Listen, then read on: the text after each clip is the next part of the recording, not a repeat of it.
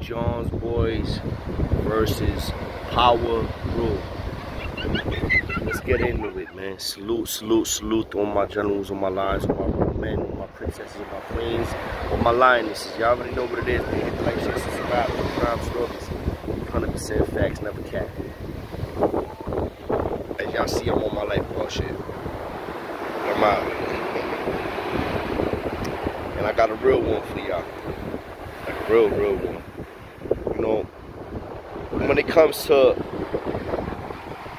St. John's, South Bronx, and Power Rule, South Bronx, a lot of details I can't get into because a lot of bodies dropped, a lot of people died, you know, and there's no statute of limitations on this side. So I gotta be, you know, I gotta drive around the curve type shit because I really can't get into too many details because a lot of the shit that I know for a fact, I mean, it revolves around, you know, R.I.P. to White Boy John.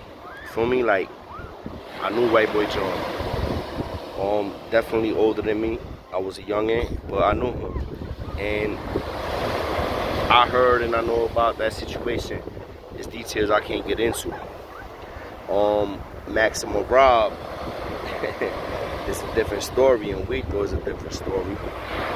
Because, I mean, at the end of the day, these are individuals that, you know, as far as Wito's concerned, I believe he's still alive. I don't know about Maximum Rob, but, you know, Maximum Rob was called Maximum Rob for a reason. He was the first dude in the Bronx, pull up, all chromed out. Maximum, the box body back then. It wasn't the bubble, it was the box. But he had it lit. He had it. Maximus, they was just literally like popping off like that. He was one of the first ones in the South Bronx to pull up with a brand new Maximum. Like literally. He had it already, tints on it, rims on it, stickers on the side. I mean, saying Max Rob and all that. Like Maximum Rob was about that life, and those shits was like Benzes back then. To keep it a stack with shop, like it was. I mean, because not everybody had one. Point blank, period. Not everybody had one.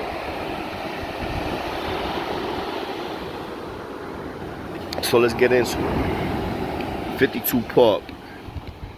It's right across the street from St. John's. Power Rule.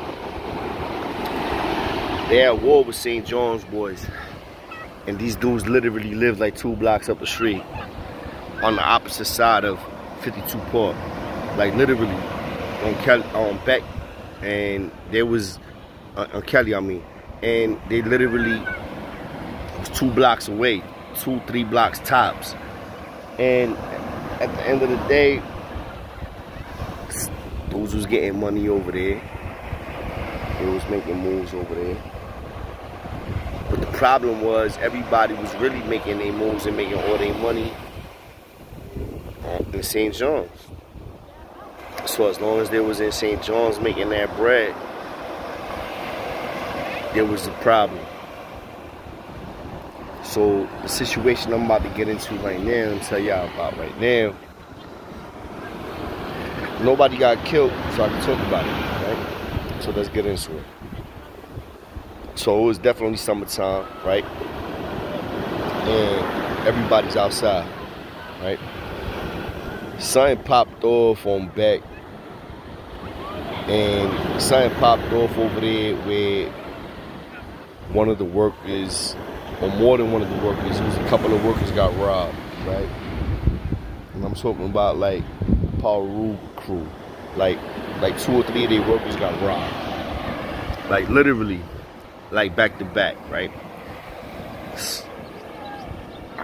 Shit, you know what? Fuck it, why not? White Boy John ran down on that block, and White Boy John, he ran down on all the pictures on that block. pitchers, meaning people that was, I mean, selling the cracks, you know. And he ran down on every one of them that was on that block and made them cough up everything they had. Let me get that. Give me that, give me this. Give me that, give me this. Give me that, give me this. Give me that, give me this. White boy John did that to like the whole block. The whole block. He literally backed down the whole block. One by one though. I'm not sitting here saying he just pulled it out and everybody was in one location, in one spot. No. They was all on different corners. But he ran down on each individual corner and backed all of them niggas down. And White Boy John at this time was like one of the main dudes. Like, dudes know who he is. So he literally went on the block where Power Rule was at and shut the whole block down, basically. So he goes over there, he does that, and he pulls back to St. John's. You know, at the end of the day, when the big dogs find out from Power Rule what took place, they ain't their feelings. They're like, yo, what? This nigga, he did what? What? They ain't their feelings. Now keep in mind, all these individuals are not far from us. Like, they literally like 2-3 blocks away. So what happens? These dudes, you know, load up, lock and load. They're like, yo, we pulling up on St. John's. And we running down on them niggas, point blank period type vibes, right? And that's what they did. But unbeknownst to them, White Boy John was already he knew that's what they was going to do. And he literally had everybody on deck right in front of the buildings. Like, literally, everybody, all the shooters was on deck in front of the buildings. And the ratchets was on deck.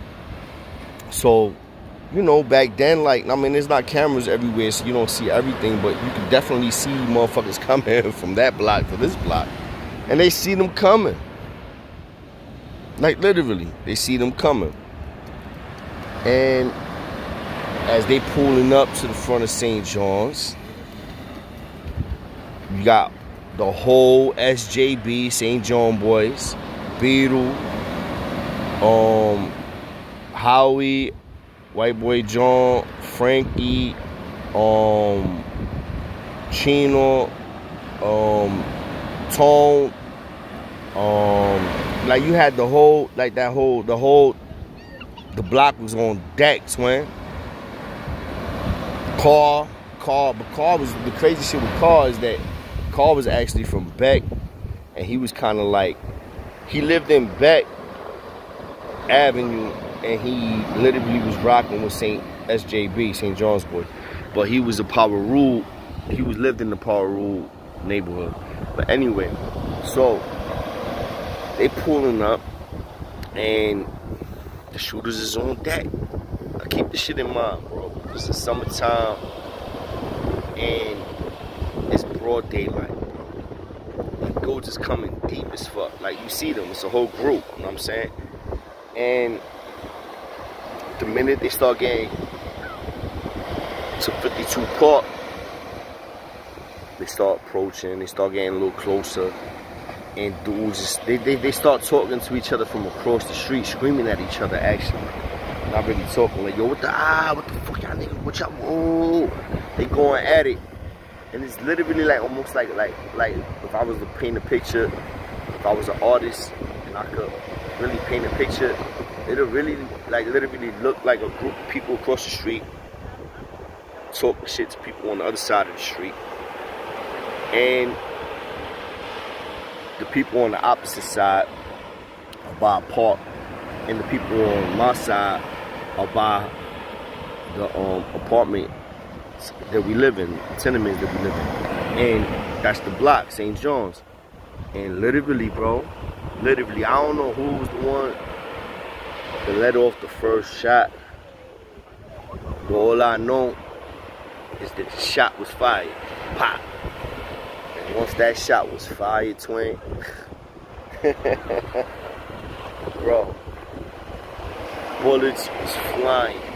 I'm talking about all out shootout, like all out shootout in broad daylight in the South Bronx, New York City, right in front of 52 Park, St. John's, 950 Avenue, St. John's. That's where I was at, and I'm literally, I'll see all of this, twin. I'm at the window. I'm like literally out. I'm seeing all of this to the point where I had to drop down because I knew bullets was flying everywhere, twin. Like literally, like bullets was flying everywhere.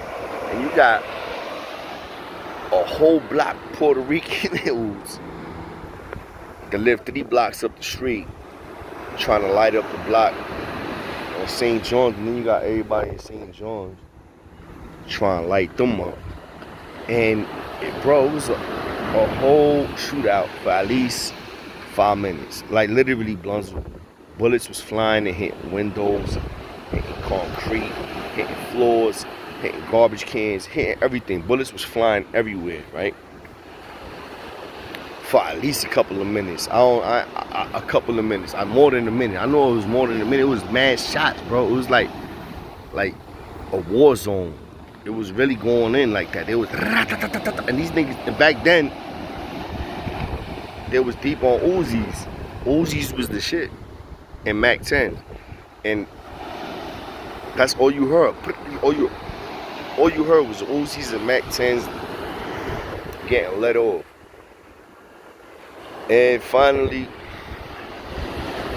they start toning down, I guess when they run out of bullets, and they start retreating. The crazy shit is that in that whole entire shootout, nobody got killed. But numerous of people got shot. Like numerous. Like it was a lot of dudes got shot. Nobody got killed, but a lot of people got shot. A lot of people went to Lincoln Hospital, you know what I mean, that day.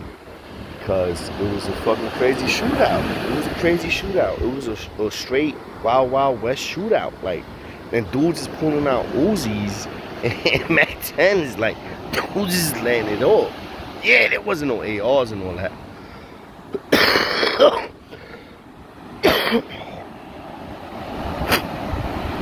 But they was letting it off, bro. And that literally happened. And it happened with my eyes wide open and me seeing the whole shit unfold in front of my very eyes. So, St. John's, Pablo Rule, I ain't up on them, Google it. Literally, Google St. John's boys versus Pablo Rule. Literally. And you gonna see a lot of shit. You know what I mean? Salute to Billy Bathgate. I don't know why he don't want to chop it up with me. I heard he got a podcast coming up. And he doing his own thing. But I'm like, I definitely would love the opportunity to chop it up with him. Because Billy Bathgate, for those of y'all that don't know, he's one of the ones that was involved in that whole Valentine's Day massacre. But not one of the perpetrators that killed that family. He's basically one of the ones that went on a revenge hunt, you know, and really like sacrificed his whole life to